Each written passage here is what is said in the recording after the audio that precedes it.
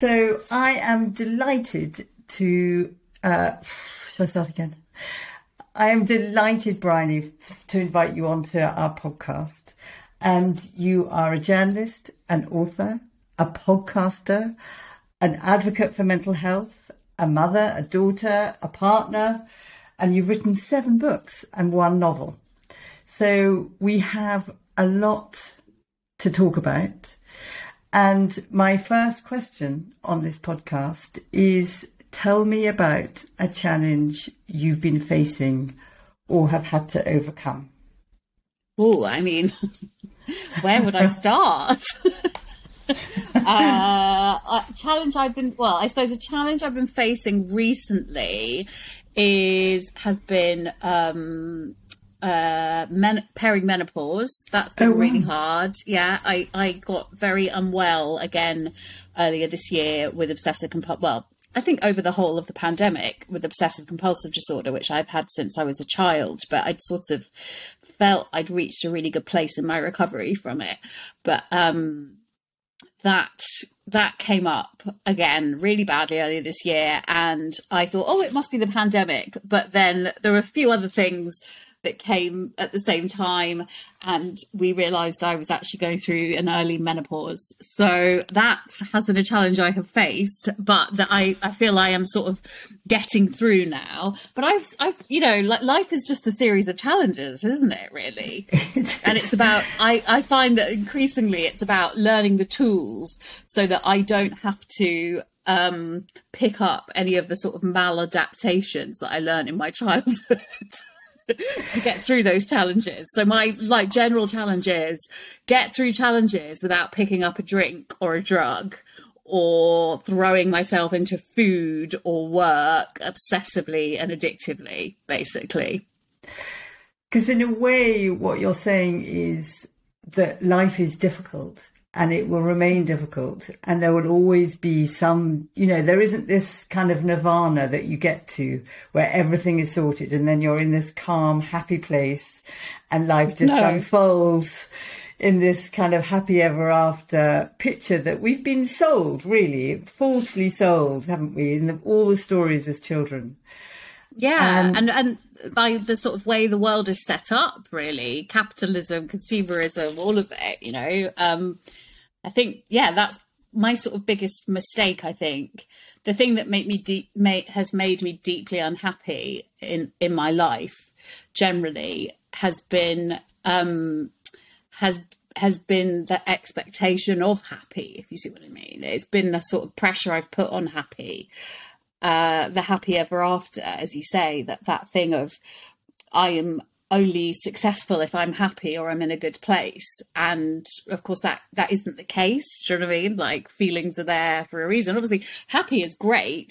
Happy is wonderful. Do you know what I mean? But it's not particularly realistic to expect to be happy all the time, and I'm certainly a lot more content.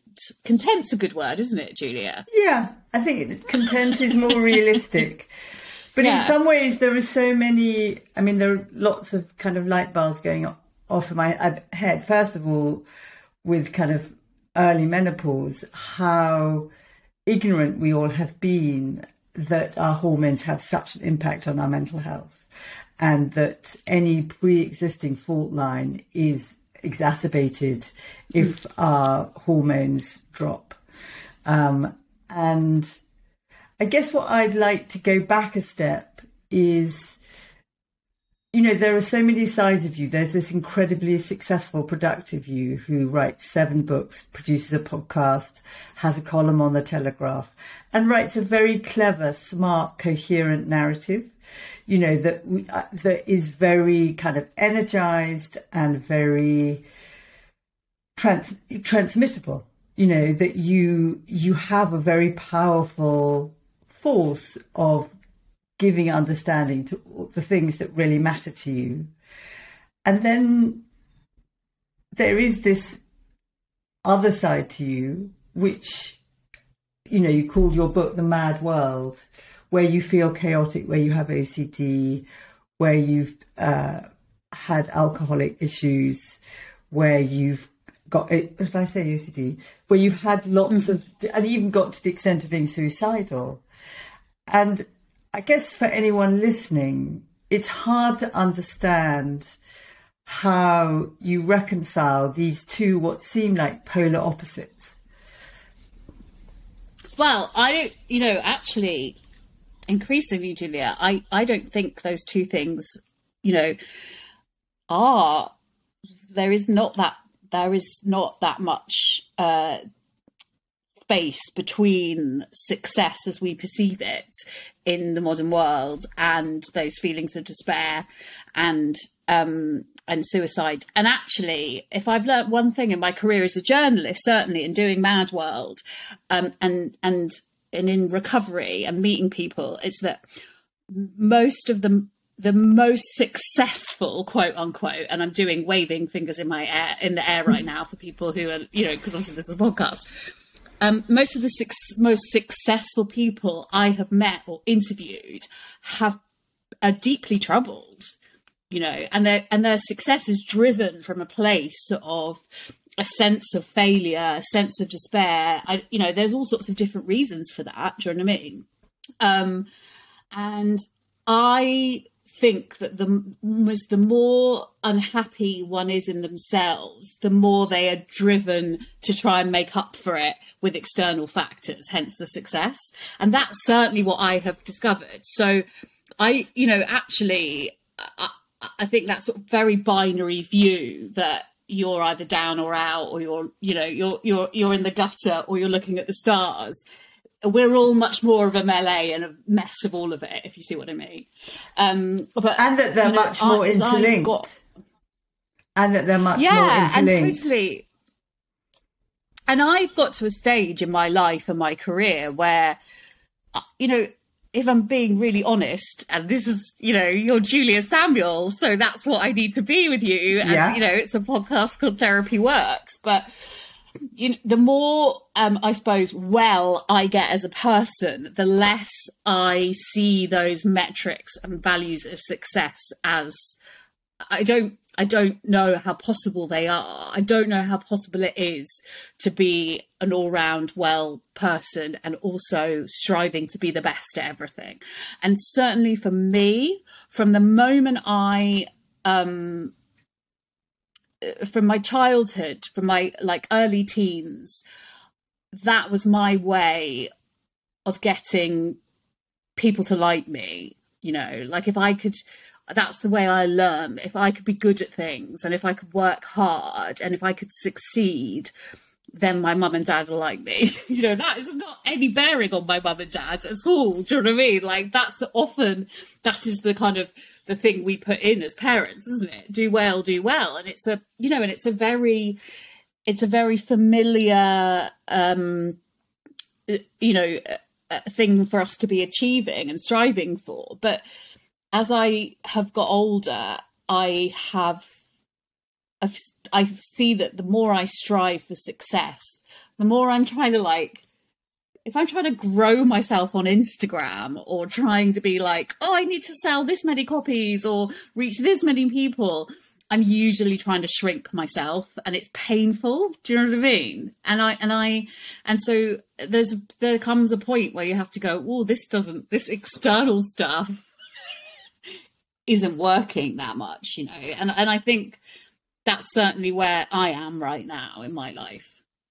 I mean, that's such a fascinating insight, and I really agree with you. It's like when you find yourself working super hard to get more and more attention, or more and more, as you could say, quote, success and recognition and maybe income, often, maybe not always, often the driver beneath is feelings of inadequacy, and that the real you is smaller and smaller, and the real you is a kind of a baby screaming that is crying out for attention, that is longing to be held, I guess, and to know that you're in love, you are loved and lovable however you are, that you don't have to perform and succeed to be loved. Yeah, absolutely. And is it, and underneath it all, there's a huge amount of fear, isn't there? And I often think that is a life is essentially what life is. You spend, if you're really lucky and you live until you're in your 80s or 90s or whatever, is the first half of your life sort of you being fucked up by the world around you. And then it's the second half you trying to unfuck yourself from all the things, all those maladaptations that you've learned. Does that make sense? It does make sense. I mean, it's a bit binary, isn't it? Because again, with this whole idea of happy ever after, or what we perceive as success isn't necessarily the thing that gives us a sense of what is it we're looking for? I think I'm looking for a sense of belonging, maybe, and a sense of calm. So I don't think it's about kind of unpicking all the mistakes we made early on, because some people don't make their mistakes until quite a lot later. But what I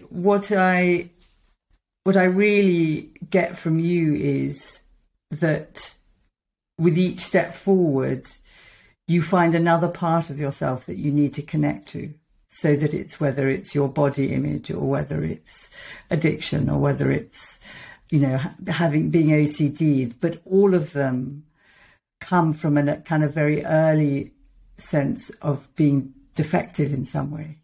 And I imagine in therapy, you've begun to interrogate that. Because one of my questions is, what do you think it is about these experiences that was particularly challenging for you?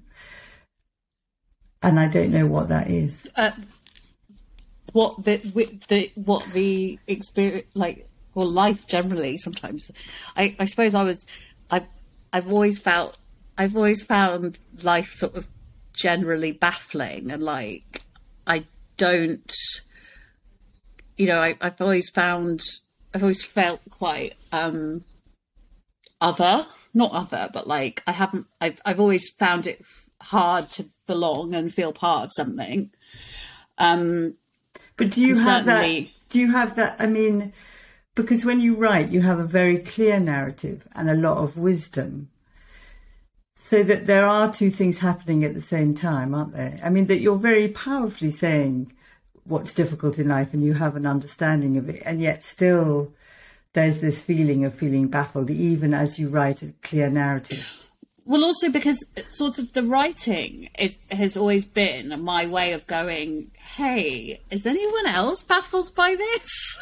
Because I suspect they must be. Because if I'm going through this, other people must be going through this. Do you know what I mean? Because I can't be as like freakish as my brain keeps telling me I am. Like, I can't, surely I'm not the bad person my brain wants me to believe I am. And so I need to check this. I need to know, like, and maybe I am. And if that's the case, then okay, I'll have to do what I have to do. But I have this hunch that maybe there are other people out there who feel like this as well. And like, perhaps we could like all get together and chat and feel a bit better and belong, And that really is where all of my writing and all of my books have come from. And it, there was no kind of, there was never any clear-cut path or plan for this. It was like, it came out writing about first my obsessive compulsive disorder. That came out of desperation, because I was like, if I can put this in the Telegraph, this paper that I had worked for so long, and I've been writing, I'd done all sorts of stuff, features into, I was a jobbing features writer, but I was like, if I can put this in black and white, and then the readers can see it, and then if the police don't come and get me, then maybe I'm okay. And then also, if even better, people come and say, it was like a way of reclaiming the OCD. And also then maybe people will come to me and say, oh, me too. And that was exactly what happened. Do you know what I mean? But on a scale far larger than I ever could have imagined, and that's what led to me writing Mad Girl and starting up Mad World and Cecily and starting Mental Health Mates, because it was all like trying to connect with with people like me who had felt unable, had felt sort of lost or or like we don't belong, you know, because we didn't fit the conventional narrative. And that's so kind of core to us as human beings, isn't it? That when we feel othered, when we feel outside of the tribe, from a biological, evolutionary biological perspective, we are under threat. Our life is in danger. And so in some ways it was by having the courage to own and name your difficulties and your sense of isolation that actually opened the door to you finding your tribe. But what I'm not clear on is, having had this massive response and these different pathways into you, have they actually met you inside? Do you feel like you belong now? Definitely more. And they've definitely led me to find out new things about myself. So I think it was only really from writing about OCD and MAGA that I really connected a lot of the dots. What were the dots that you connected? Well, that, you know, I drank and used drugs in a way that was not unhealthy. It was not healthy, and it wasn't all just about seeking pleasure. For my podcast producer, can you not move around quite so much? Oh, sorry. I'll try not to. Should we say that bit again? Because there was a lot of background. Connecting the dots. I suppose really it made me realise that I had a problem with alcohol, with drugs, that the way I lived my life was not, I didn't have to continue to live it like that, you know, because I was thrown into this world of mental health campaigning and meeting lots of other people who had experienced similar things, but I was being shown different ways of living, if that makes sense. And so, yeah, but I do have to be really careful, Julia, that I can become as addicted to validation, if you see what I mean, as I was to alcohol or drugs. And that's, I suppose, the challenge I have at the moment is that I think that, so I'm now 5 years sober. By the way. But I think that for the first 3 or 4 years, the thing that was keeping me sober was other people's validation. If I'm being really honest, like, you're okay, Bryony, you're okay. You're not just okay, you're great, Bryony. And I was like, oh yeah, I am not the bad person I think I am. And that's lovely. And, you know, and social media provided that very neatly, you know, followers, all of that stuff. And then I think about a year and a half ago, I started to realise that didn't work anymore. And that was probably as hollow as the drugs and the alcohol. And so now I have to be quite careful. Can I pause you there? Mm-hmm. So that the thing that helps you, that is your kind of part of your superpower, is letting yourself learn from your own awareness. So you didn't get stuck in this next phase of, you know, in some ways being a dry drunk and using validation and followers to meet the pain rather than kind of deal with the pain or kind of find ways of expressing your pain. You recognized that there was another chapter in your relationship with yourself and this version of yourself and how you manage the discomfort within your body that comes up in many different ways.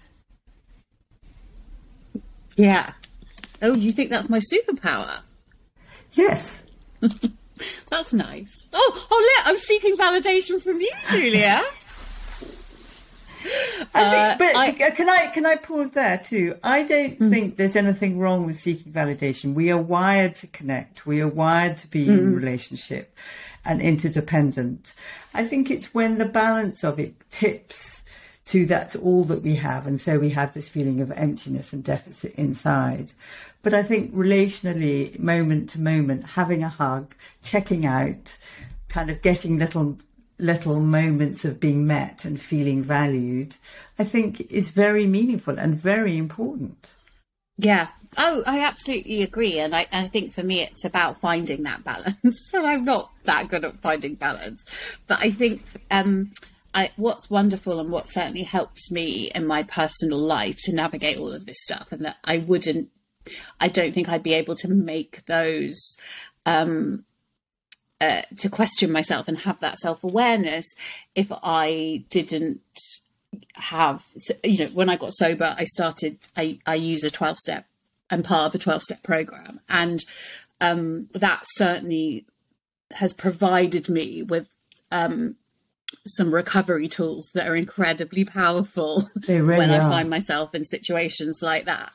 And that was when I go, oh, look, I'm using something else, But that is what it's built to do, though. I mean, AA is built to replace one addiction with another more functioning addiction, isn't it? Really?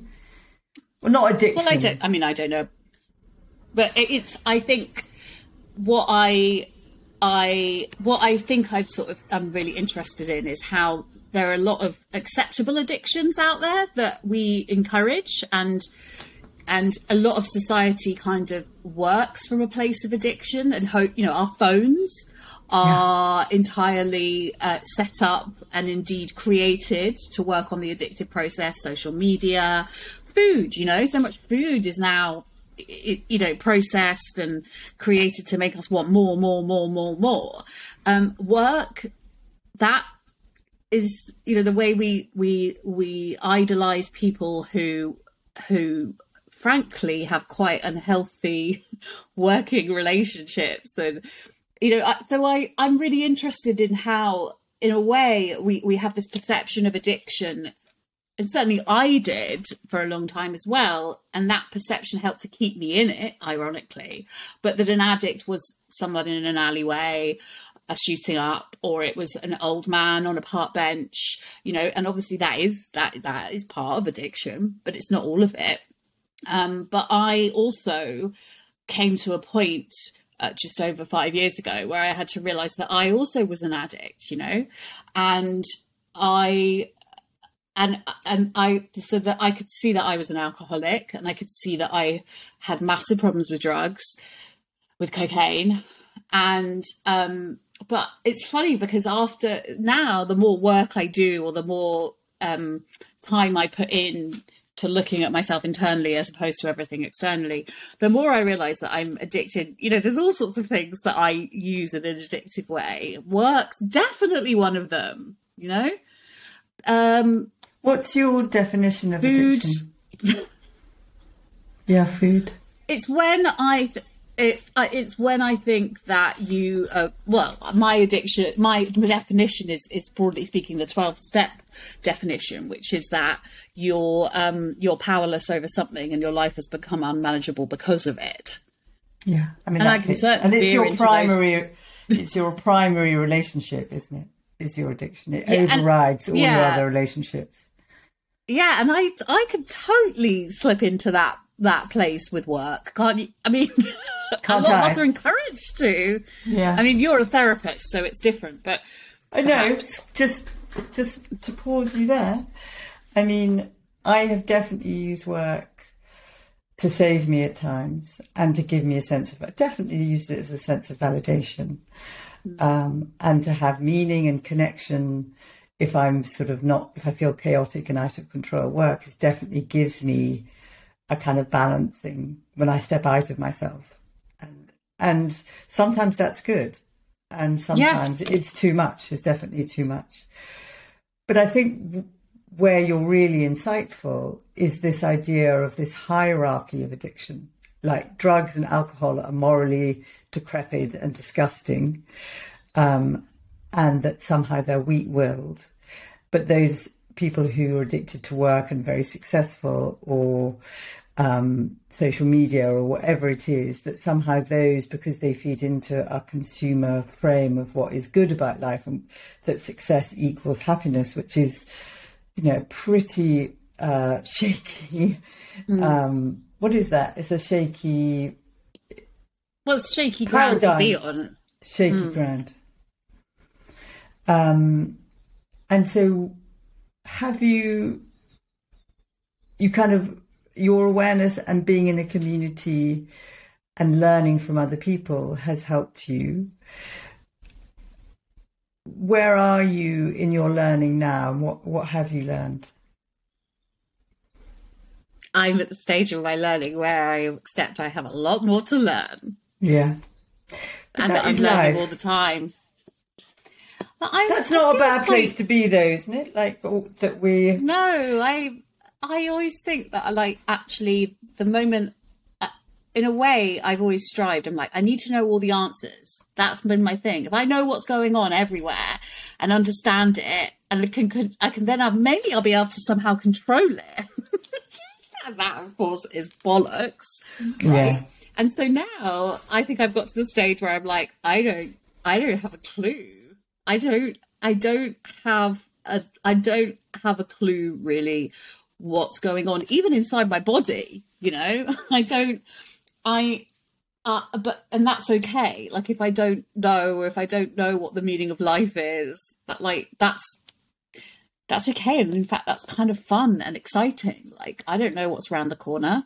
You know, I don't know what the universe has got in store for me this afternoon. Well, like, broadly speaking, no, you know, 'cause I'm going to go and meet a friend for a coffee, and I've got to got to do some writing. But I woke up this morning and I was like, right, I'm going to go to do personal training. And then I've got a thing with Julia. And then my editor at the Telegraph calls me up and says, Bryony, can you write something on edition for tomorrow's paper on this? And I'm like, okay. And suddenly my day shifts entirely. But there'll be an energy from it, you know? So who knows? But in a way... Not me. But there is the paradox, isn't there, by acknowledging that we don't fundamentally have control and we don't fundamentally know, and that we kind of let God and let go, that is in itself liberating. When we feel we can nail down control by having knowledge, by working hard, by proving that we're right and everybody else is wrong, or whatever our version of having control is, in some ways that's what drives us mad. Yeah, I definitely think that trying to control the outcome of things has made me really unwell. Yeah. So are you, this may be too personal a question and you can ignore me, given that you know yourself better, and you're the daughter of a journalist, I don't know what your father does. Oh, he's it's a really good question. He's 80 now, so he's okay. He's very but he sort of I don't really know, Julia. I've never really worked it out. Okay. But it's sort of public affairs, politics stuff. Okay. Public affairs, politics stuff. Are you, and you have a daughter. So I have a daughter, yeah. Looking at where you came from, the parenting you received, and knowing yourself and the parenting that you're doing, kind of where are you at with all of that? Well, can I not skip that answer one? That? Yes, can we skip that just because there's so much. There's a lot of stuff. Okay, skip that. that we can discuss over a coffee. Okay. Can we talk about your daughter at all? About what are the things that you've learned that you want her to learn? Yeah, I don't mind broadly speaking about that. No, it's just my own parents. So I'll start again. So okay. I'm really interested in how, you know, we inherit patterns and we pass patterns down, and I'm wondering how what you've learned influences your parenting.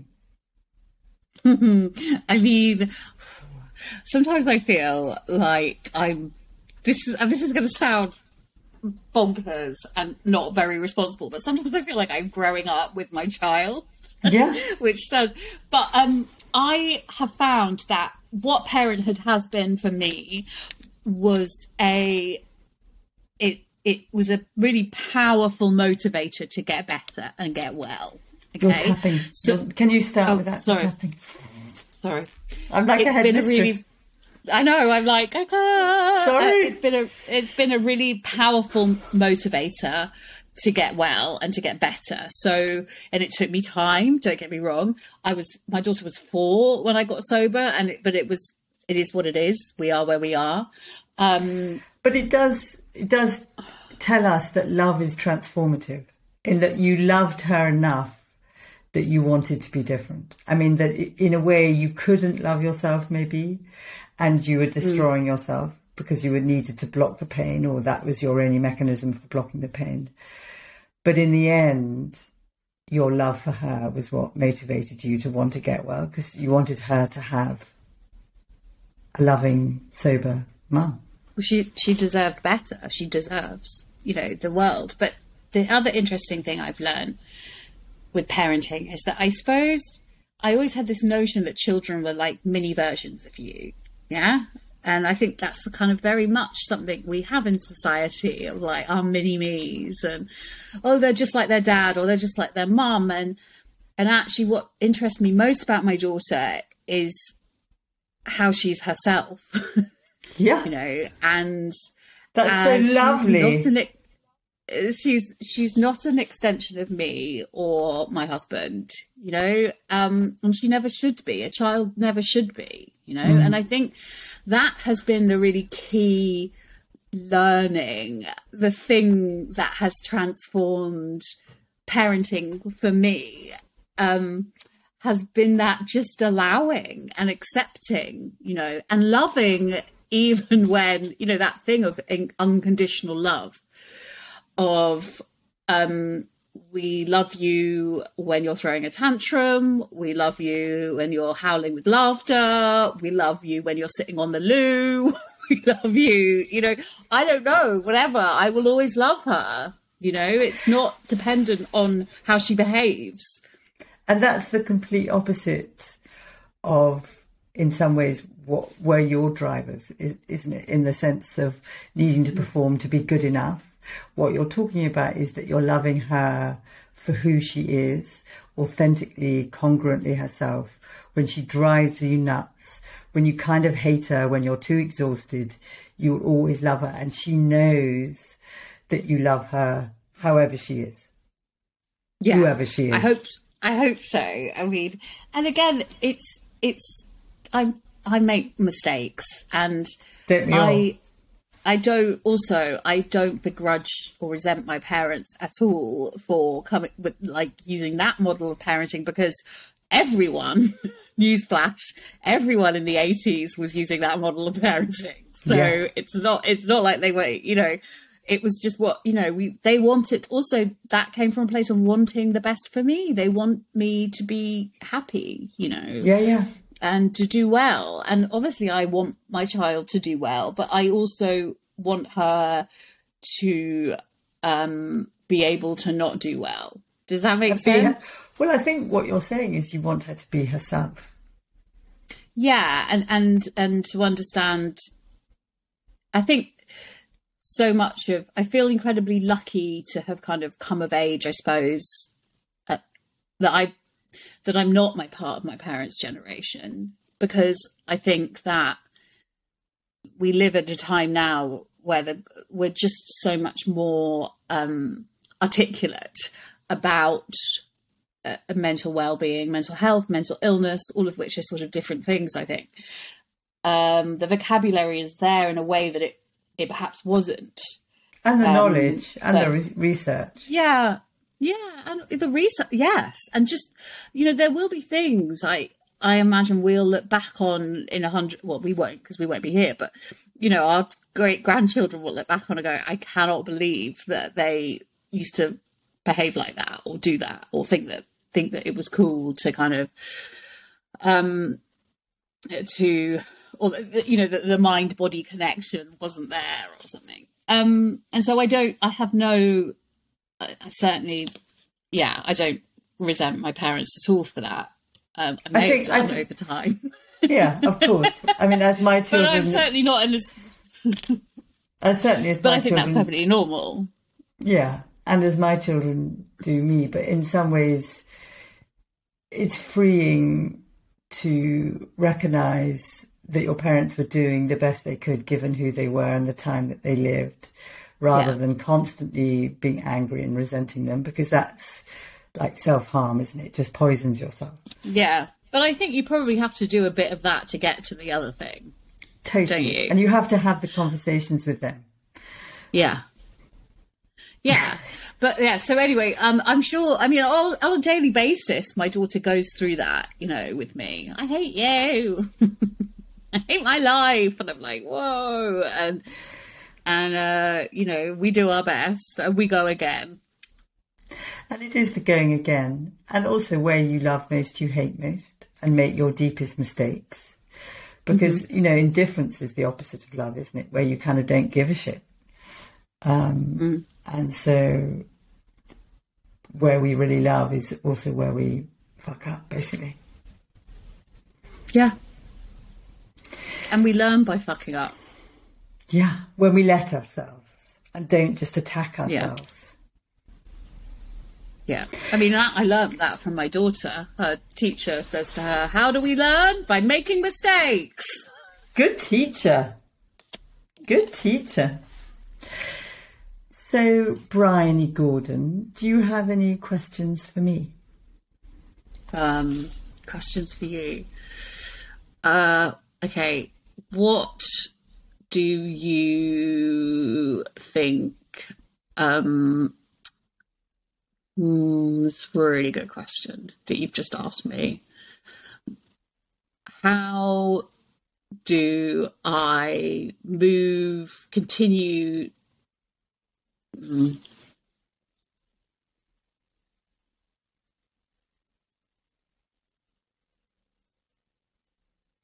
What happens? What would you advise to people who, because this is, I suppose addiction is sort of runs through me, and I've spent most of my life wanting to do the right thing, but needing to do the wrong thing. What advice would you give to like someone who right now feels like they're sort of split in two? That is such a good question, isn't it?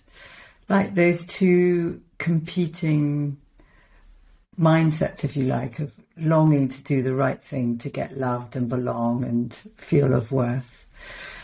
And the pain of that being so great that we end up doing all the things that are the completely opposite of getting our needs met.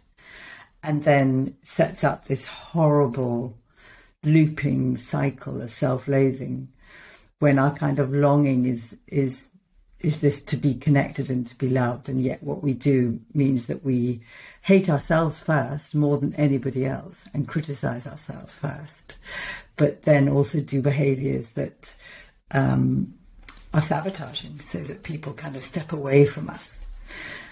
And I think, you know, we are as different on the inside as we look on the outside, so that each of us has our own unique map of this, and so that we have to kind of know what our own map is, that where are the holes that we go in, what are the kind of sources of pain for us. Like there isn't a one size fits all answer. But if I was working with you as a client, I think what we would do is go back and look at your kind of early stuff to begin with. What was the landscape that built you in connection and attachment with yourself and your kind of care providers? What are those early patterns and memories really of disruption, of where the pain comes from? Because you can't really begin to repair what happened until you know what happened. So I think you need, and some things we won't remember, but I think we all need a kind of story that makes sense enough for ourselves of where we've come from, and name what that is, and name what's going on. And then that gives us a capacity to turn to ourselves with self-compassion. And, you know, and I have lots of clients who say to me, well, everyone says, self-care, self-compassion. I don't know what that is. I don't know what that feels like. And I get that. It is hard. But I think it's finding our innate sense of love, which is in all of us, that we are born with, and gently, and sometimes only for a few moments, turning it towards ourselves. So putting down that very critical, attacking, cruel lens, and like going, oof. And in that moment, something changes. I don't think we remove the injuries from the past, but I think when you kind of really let yourself turn to yourself with a bit of warmth and less vicious attack, something changes. And I think from that moment, you can use that and grow that. And I do think what we allow ourselves to think about and where we put our attention, and having an insight of whether we're being critical or supportive and compassionate and loving, helps change our relationship with ourselves and the story we tell ourselves. And then that changes the person we become and our outcome. That was a very long answer. Oh, it was a really beautiful answer, though. It had me tearing up a bit. Did it? Which bit of it kind of got to you? The moment where you spoke about talking to ourselves with love and putting aside that critical voice. I was thinking this morning I do strength training, and my lovely strength trainer said she got me throwing this very heavy kind of essentially sack of sand. Yeah. And she said to me, I don't want to know who you're thinking of while you're throwing that, because there's some real like rage going in. And actually what was interesting was I wasn't thinking of a person or someone I was angry with. I was thinking of that critical voice I have with myself, you know, because I was like, I just want to put that down. I want to put that down. I don't even want to criticize it. I just want to put it down and be like, enough. So yeah, that really spoke to me. Do you know about the work of Dick Schwartz and internal family systems, and his idea of parts, that we all have parts of ourselves, and his idea of there are no bad parts, in the sense that we've developed, when we were suffering, mechanisms that were there intentionally to kind of protect us from pain. And that your critical voice was, I guess, an early part that is there to kind of push you to get your needs met. And really his work is about giving each part of ourselves, and we all have lots of different parts, a voice and a space, and understanding what their intention is for us, what they're there for. And then that allows them to connect with our core self, which is the bit that you felt in that moment when I said, when you turn to yourself with kindness, that connected with a kind of core, like, self, where you can just allow yourself to be. Yeah, just to be. All parts of us, good and bad. And I think that's the other thing, is that I think growing up I had this notion that the bad parts of me had to be got rid of, and they had to be cut out. Yeah, because maybe other people didn't have bad parts to them, you know. And then actually what recovery and therapy has shown me is that we all are a mass of parts. Some are good, some are bad, and we accept all of ourselves. And so when I go into a horrible place of obsessive compulsive, like an episode of obsessive compulsive disorder, and I get terrible, you know, intrusive thoughts are terrible, so by they're intrusive. I can see, can I just pause a second? Can I just pause a moment and say, you say it very fast, like it's just a thing. And I wanted to acknowledge how painful intrusive parts are. Thank you.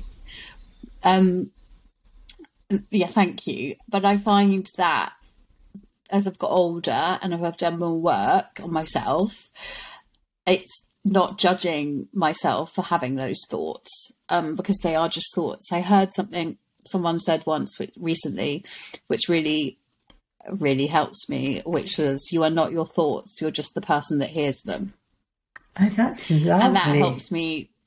Yeah, isn't it? And that really helps me to not get sucked into them, because the more I get sucked into them, the more baby intrusive thoughts born. You know, whereas if I just go, oh, there you go, well, that was interesting, and then I move on, you know. And that is a version of mindfulness, no? Like, don't dig into them. Yeah. Just let them come through you. Let them have their voice, hear them, let them be. And then you can stay in the moment rather than trying to kind of nail them down or block them. And I think that's what you're really learning. And I think all of us need to learn, me included, is that we can't Marie Kondo tidy ourselves internally to make us just all tidy like a sock drawer, that we have lots of different feelings, and there isn't one bad one or one good one, but that is who we are, because we're sentient human beings. And to allow the multi versions of ourselves, multi dimensions and feelings of ourselves to live, rather than try and cut them out or drink them out or drug them out or money them out or shop them out or Yeah, but maybe we have to do all of those things to get to that stage. You know, I'm in a way grateful for alcohol and drugs, because I don't know what was I, how else was I supposed to live without them? You know, what? Of course I drank, and of course I did drugs, because I was in so much pain, and I didn't know how to deal with it. No one had given me a toolkit, you know, and no one does. But you know, so the pain is your friend in a way when you let it be. They worked until they stopped working, you know, and here I am talking to you. Very alive. And what are you? What I get from you, and how I guess I'd like to end the podcast, is that you are really a woman who is allowing and finding ways of being yourself fully. And that is both scary and terrifying and difficult and exciting and positive and energizing. Thank you. That's lovely. I like that. Does that fit? It does fit, yeah. Trying to be myself fully. I'm trying to climb through all those layers I put on to find me. And you're on your way, and that's the best you can do. So on that, shall we end? Yeah, thank you so much for my therapy session, Julia. Thank you so much for joining me, Bryony. That's whizzed past.